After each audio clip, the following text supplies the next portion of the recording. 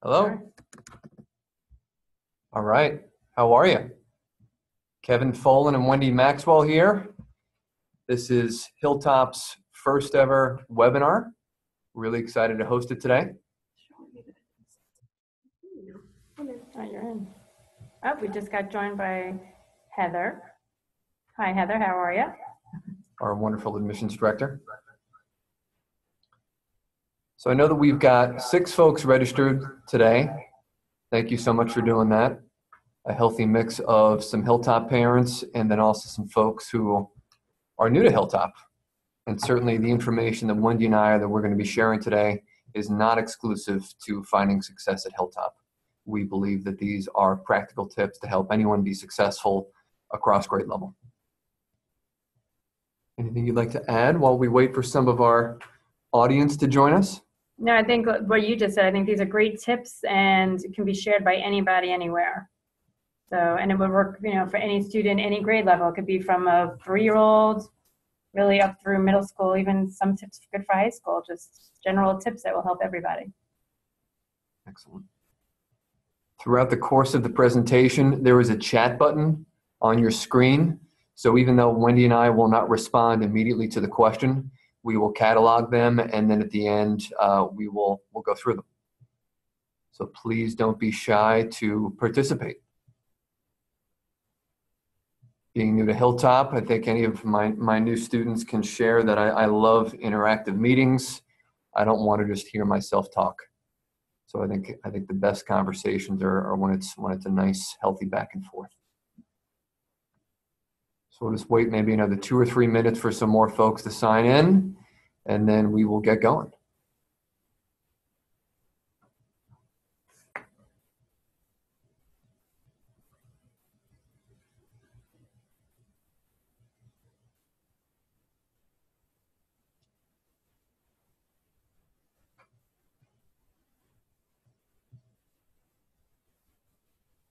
So how are you today? I'm actually having a pretty good day. Busy with students. Using some of the points we'll be talking about today. Absolutely. So. Now, any of the points that you're talking about today, do you use that with your own kids? Just with some of your students? Actually, no, I do. I have 3 children at home, and I do use these tips with them as well. Awesome. And now they're all they're all in high school, and I have a freshman, a sophomore, and a junior, and they've been using these techniques since, I would say, most of them since preschool, because there's different ways you can use these techniques with different age groups. Yeah, I believe that the best educational practices transcend grade level. So what can really be helpful for a senior in high school can also be helpful for a kindergartner or first grader. Mm-hmm. And you're learning to use the skills at a younger age, which will benefit you as you get older. I think we should get started. All right, let's get going. So we're going to switch our video off. We've got a somewhat basic slide presentation for you guys.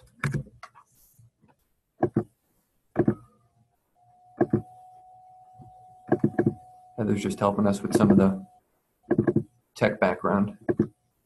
Yep, thank you, Heather.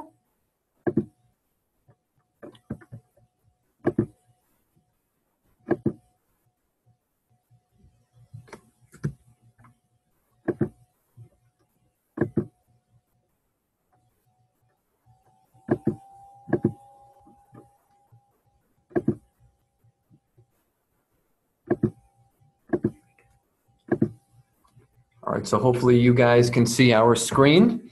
Hilltop Country Day School, tips for a successful school year.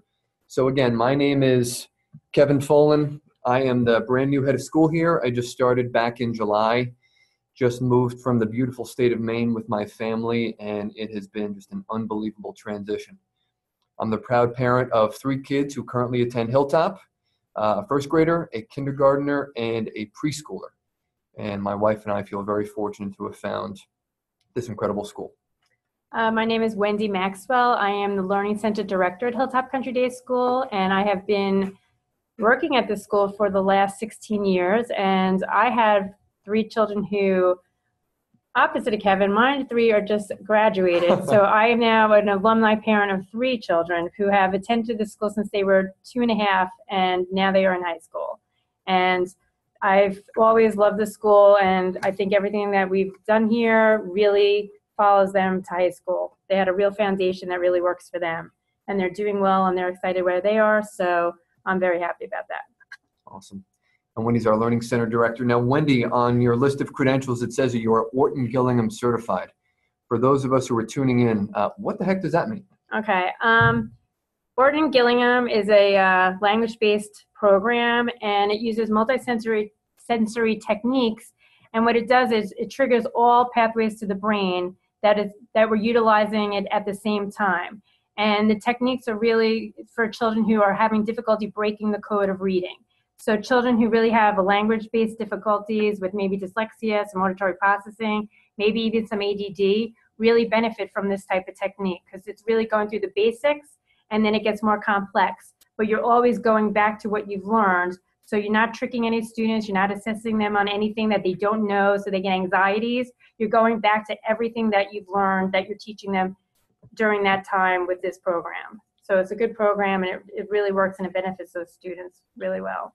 Excellent. And I know that you just completed the advanced training through NJAIS, the accrediting body for the New Jersey private schools. Yeah, so it's great. So I have the comprehensive level, which is phonemic awareness, and now I have the advanced level, which goes into Greek roots, Latin roots, which really takes you a long way to break the language and to learn different ways of learning vocabulary, learning higher learning words, higher sight words, and breaking down words and really understanding our language. So excellent. Really lucky.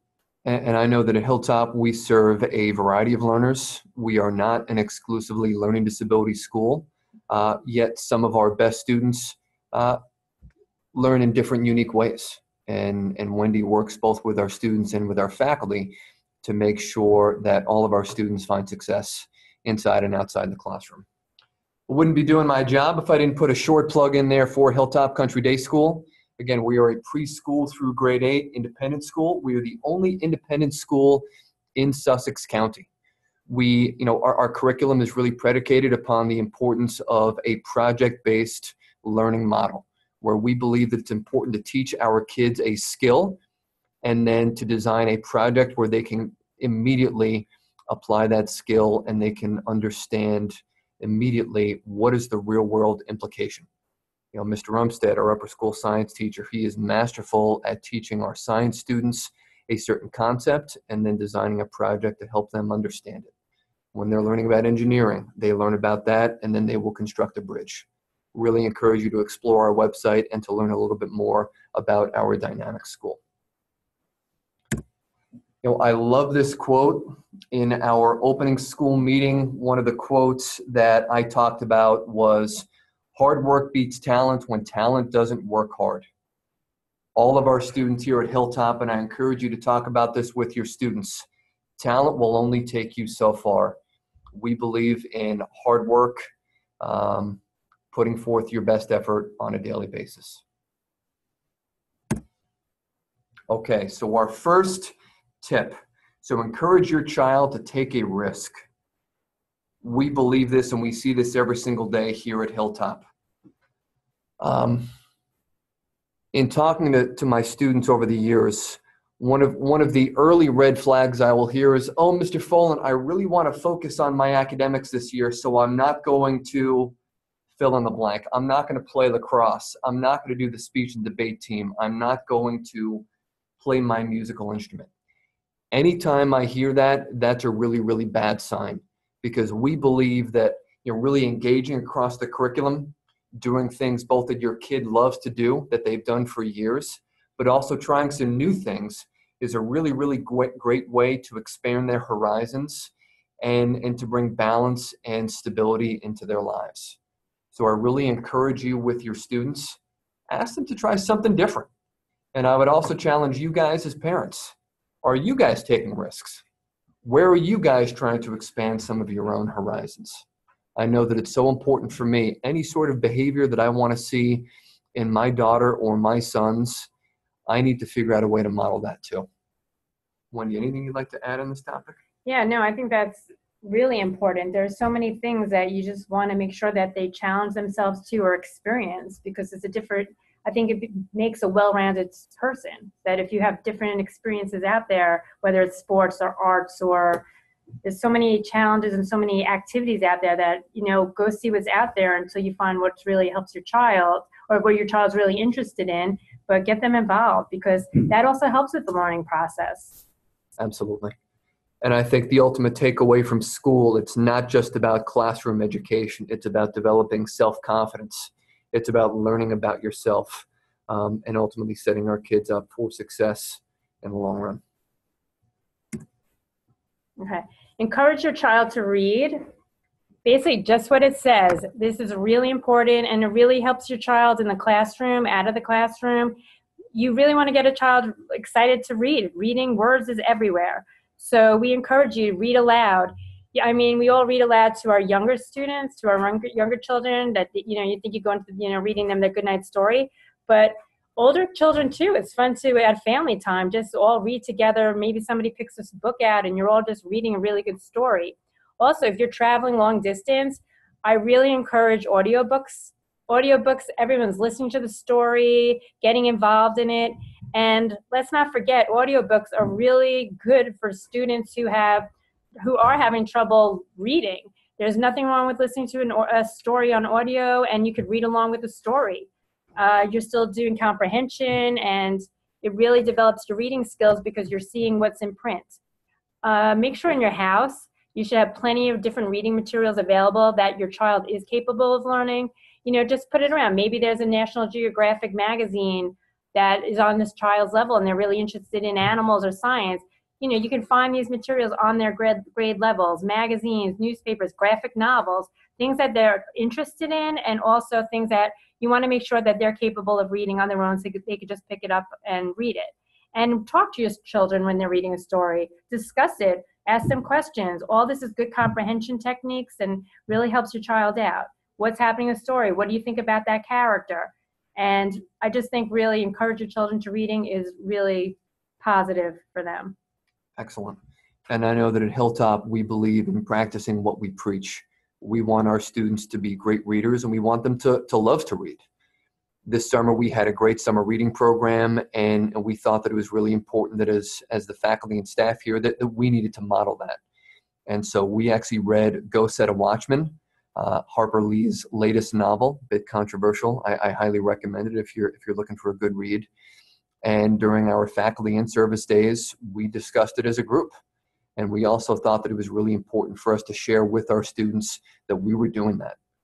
So kind of like the slide before, we believe that if you want your kids to be great readers, you need to model that behavior.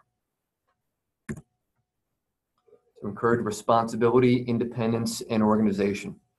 I think one of the biggest questions that we need to ask ourselves as parents is, should I be doing this for my son or daughter? Now, of course, one of the things Wendy and I were talking about before was, best practices transcend grade level. Of course, there's going to be a difference for the way that I parent my 3-year-old versus the way that I parent my 6-year-old. But I think ultimately we are trying to create independent students. And if we're doing everything for them, then we're going to rob them of some really important opportunities where they can learn.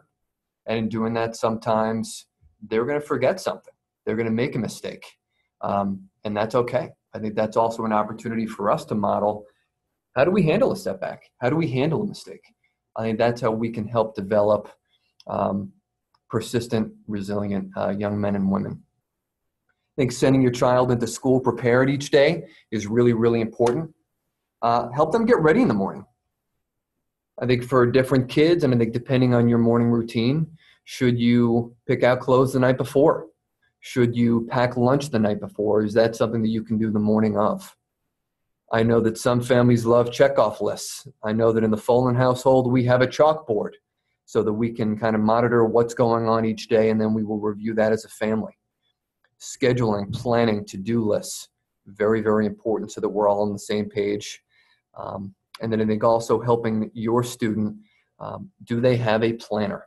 Again, I think if we want to create responsible, independent learners, we need to enable them to do that. I just want to add in, I also think it's really important that we said about the trans, it goes on all aspects. You should also include extracurricular activities. They're going to have to learn how to, get their lacrosse bag together. Do they have all the equipment they need? So that's why we're saying it just isn't just setting you up for a school day, it's setting you up for the whole long run. And I know that one of the buzzwords or buzz terms in education these days is executive functioning skills, mm-hmm. right? The ability to organize your day, organize your lives. And I know that you're an expert in that, Wendy, and that's something that we teach to all of our students, not just students with, kind of diagnosed executive functioning deficits. Okay. Homework is always a question that every parent asks about. Like, what do we do? What if they're making mistakes? What you can do for a child when it comes to homework to really help them out is, first of all, consistency is good and is key. You do want to try to get them on a routine. Maybe, at 4 o'clock they're coming home from school. You want to give them a snack, but you want to say, let's do our homework now. So then you have time to, do your video games, go talk to your friends, go outside and play. So we also know that, sometimes you might have a soccer game or you may have gymnastics class. So just as consistent as you can be will help them out. Even if there's a day that you have to break away from that, as long as as consistent as can be really helps your child out.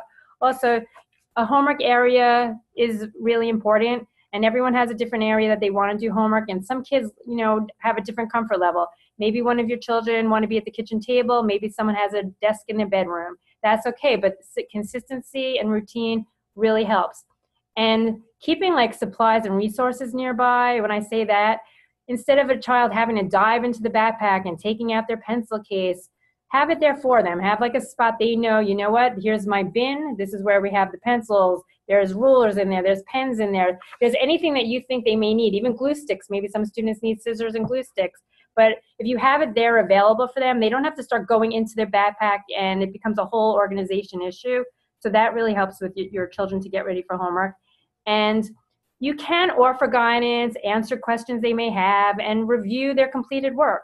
That's all okay, because then in the long run, you're going to see if you need to talk to the teacher. Maybe they are having difficulty in an area they're doing their homework with.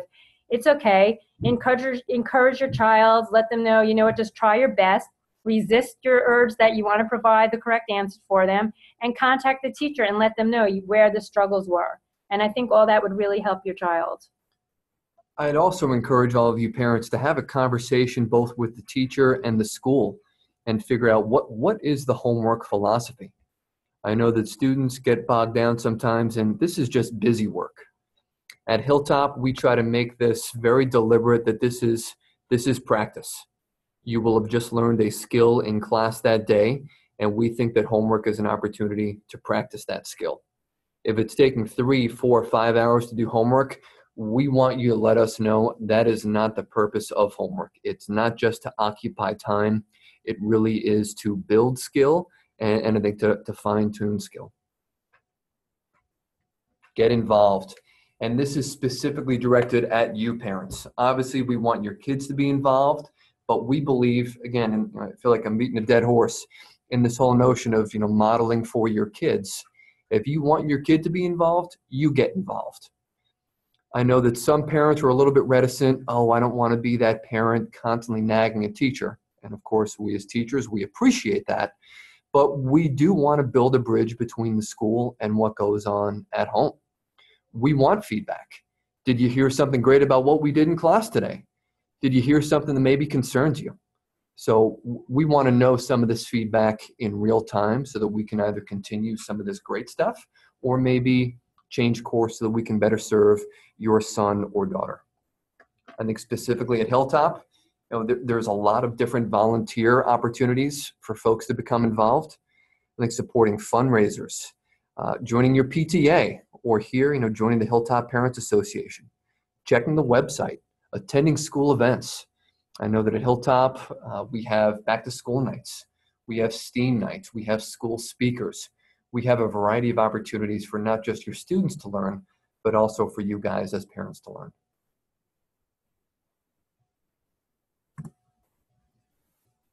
Okay, and of course you want to encourage good study habits, and that's when we go back to, the younger you start them, the easier it's going to get for them to start realizing what works for them. And time management is key, and that's where a lot of students have difficulties with. That's where the planner comes into play. That's where to-do list comes into play. You don't want them to just be cramming the night before, because you're not really processing all that information in one time. So if they have a big project to do, you know what, you can help them break it up. Say, you know what, hey, let me look at what you have, work with them. Oh, I see you have something due in 2 weeks. Why don't we, let me see what you have. Let's break it up. How about we'll put it on a calendar in 4 days. Let's get the introduction done. Maybe in 5 days, let's do the illustrations, or let's go onto the website, see what you need to do. But if you help them break it up and they start learning that this helps them in the long run of not just cramming and not procrastinating, it really helps with projects and with studying if they have a test. So really break down larger tasks into smaller manageable tasks. Study ahead of time, not just the night before. And if you are studying with your child, or you see your child studying, you really don't want them studying for more than 45 minutes at a time, sometimes less. I mean, I'm talking about an older child, but if it's even a third grader, you don't want to go over like 15 minutes, because if you have to give them time to process that information. So if you just sit there and you're drilling them and just till you think they, they have it, they're going to have it for that second with you. You have to let them have the time to process the information, and breaks are important. So you don't advocate for the all-nighter cram session? I'm thinking the cram session's not really going to work. It'll work for you that day when you're like, okay, here's the answer. But when you come back the next day, you're only going to remember about probably the last thing that you studied that night. The last word is like when you hear the last song on the radio and you come to school, that's going to be the last thought you're going to have in your head. So, and then figure out, there's a lot of study cards, there's flashcards now on apps you can use, and memory boosters. So you help your child figure out like what works best for them for studying. I think that's a great final point. I think it's really our job, especially with those of us with some younger kids, to really, use some experimentation. Try some different ways to study. What is going to be most effective for your son or daughter? So those are some of our tips, and now we would love to engage you guys in conversation. What are some questions you might have? What are some of the things that maybe stood out from our conversation, and how can we kind of dive a little bit deeper? I think we're going to turn the slides off and get the camera back going.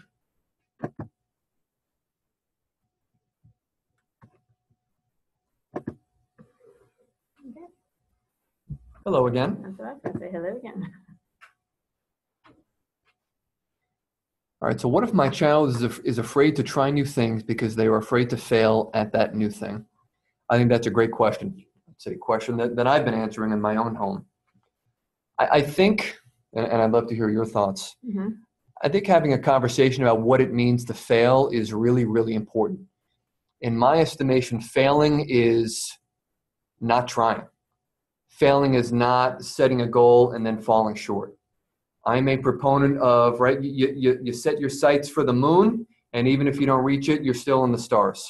I think doing some intentional goal setting is really, really important. And again, I think the only failure is not giving something your best shot. I agree. And I think it's also encouraging them, like, you know what, just try it. No, try it. You may like to do it. And that's just the point that you tried.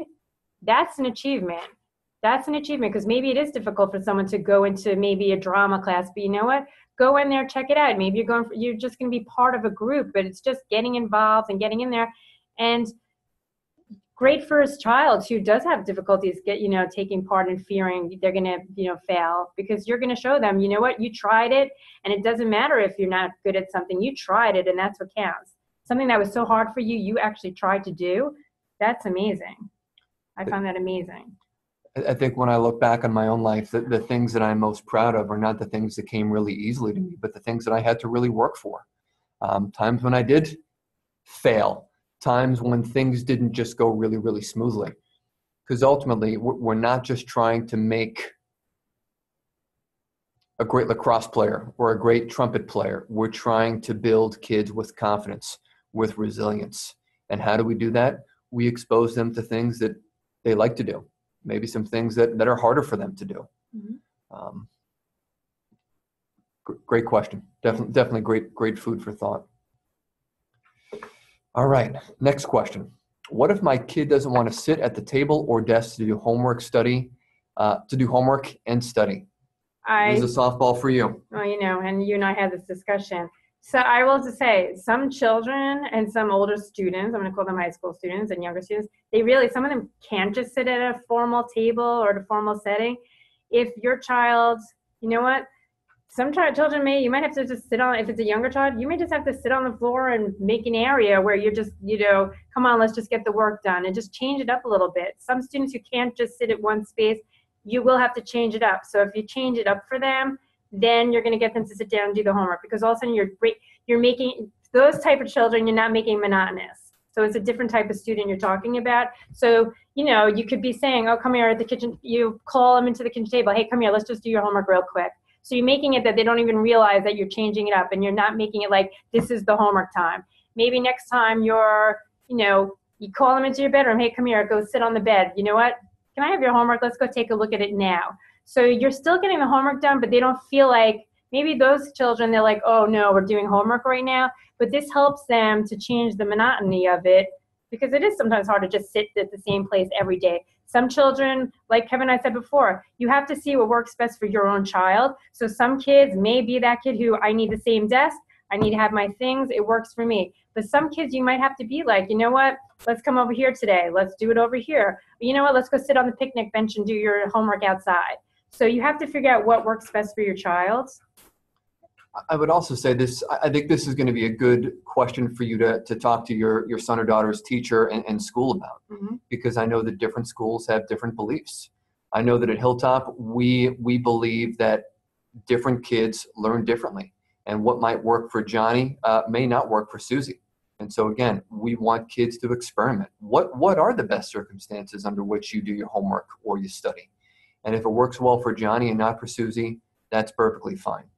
I know that at some other schools, you do need to sit at a desk and you need to sit up straight and you need to do it my way. That's not how we do it at Hilltop, and ultimately that's one of the reasons why I love working here and why my kids are going to graduate from here. Great question, though. What other questions do you guys have? Are there any things we should not do? How broad are we talking about here? Don't text and drive, that's for sure. I think I knew where they're going with this one. I know, all right. I know everyone asked, like, I could go back to the homework. I know you want your child to have an opportunity to, because like we said here at Hilltop, the homework they're usually doing here is a reflection of what they did that day or during the week, and we want them practicing the skill. And sometimes it could be, maybe you have a child who really has a difficult time, brainstorming, if it's to write, maybe they have to write a paragraph or develop a paragraph ideas. And maybe if your child is a different type of learner and gets stuck getting the thoughts out, then it is okay to go over to your child and encourage them and try to pull it out of them. You're not doing the work for them. You're kind of just giving them a little guidance and to get them going. So I think it's different. It depends on what the activity is, or what type of the content area is. Because your child, some kids may go into a room and be able to read their history notes and really study for a test, but some other children might need somebody to study with them. Some kids, not even a parent, they need a study buddy. They'll go with their friends and they study, because if you're hearing it, you're reading it, it's a whole multisensory thing they're doing on their own. So it depends on your child, I think. Yeah, I think that's a great point. There's two things that I'm thinking about. One is the notion of providing incentives for your kids. And I know there's a lot of different kind of schools of thought on this. I think that it's dangerous territory when parents will pay their kid or provide some external incentive for a kid to do homework or to get a good grade on a test, right? External versus internal motivation. I think ultimately we want our students to develop the skills where they're going to work hard because it's the right thing to do, because they need to honor their potential, not so that mom or dad gives them $10. I think that's a really important conversation for parents to have. The second thing I wanted to highlight was you never want to tie schoolwork or reading to a punishment. Oh, you were misbehaved or you didn't do your chores and so you need to read for 15 minutes. Because then they are going to equate schoolwork with, oh, I mean, it's a bad thing. And obviously we want to foster and cultivate a love for lifelong learning, for curiosity. And that's not a punishment. That should be a reward. So we've been going for about 30 minutes now. Unless there are any last minute questions, I think we'll probably wrap up. Obviously, for our Hilltop parents who have joined in, we would love to continue this conversation on campus. For those of you who are not Hilltop parents, I think regardless of where your son or daughter is enrolled, please see Wendy and me as a resource. We'd love for you to come in. We'd love to get on the phone and to talk more about this. Not sure if you have any closing thoughts. No, I was going to say thanks for joining in, and absolutely, we're here to share information. We're here to help everybody out. Good luck on having a wonderful, very successful school year. And again, please see Wendy and me and the whole team here at Hilltop as a resource for you and your family. All right. Thank Bye you. now.